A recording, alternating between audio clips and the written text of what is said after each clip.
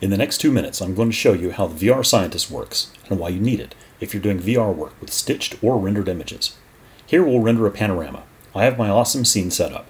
It's around 3 million polygons, and I'm going to animate the camera moving around the cafe. Now I'm going to save the RGB files to a folder on the desktop. For the purpose of this video, I'm using a ridiculously low resolution of 512 by 256. I'm also speeding up this part by 16,000%. Seriously, this is sped up by 16,000%. You're welcome. At this point, you've gone off for coffee or eaten an entire cake, maybe 2 cakes.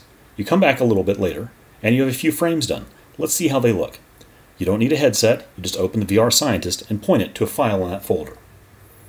Now you have the image loaded. Click to drag to pan around. You'll notice the rotation info in the lower right corner. If you push the up arrow, it advances to the next newest image in the folder. If you push the down arrow, it goes to the next oldest file in that folder. By pushing the up and down arrows, you can easily switch between images. Let's wait for a few more images to be done. The VRScientist uses next to no CPU time when it's in the background.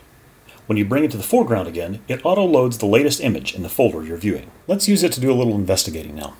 Keep in mind that your rotation is not reset every time you scrub a frame, so we can use this to find an area of interest and walk through every frame quickly to see what's going on right there on every single frame. You can zoom in with the scroll wheel for closer inspection. Even at our super low resolution, we can see a reflection on a chair that seems to be a little out of place. If this was a stitched image, we could use the edge tracker to locate areas stitching would have occurred in. This makes it super easy to see things we should correct that we might miss otherwise. Since this is a rendered panorama, we don't have that problem. The stereoscopic tracker will show you what the viewer's eyes actually see by blocking out an average area obscured by VR headsets. This is vital to framing interesting scenes so the user sees something happening off to the side. You can't assume the user will be waving their head around to catch all the action. This lets you see what they can see, depending on what they're currently looking at. This is normally difficult to impossible without putting on a variety of headsets and scrubbing through the frames, looking all over the place.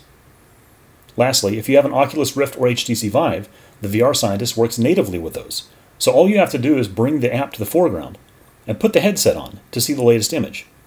Again, up and down arrows navigate the folder, as well as left and right on the D-pad for the HTC Vive. The VRScientist will help you spot problems both in the production and staging of VR content, and reduce the amount of time you spend fumbling around trying to analyze images.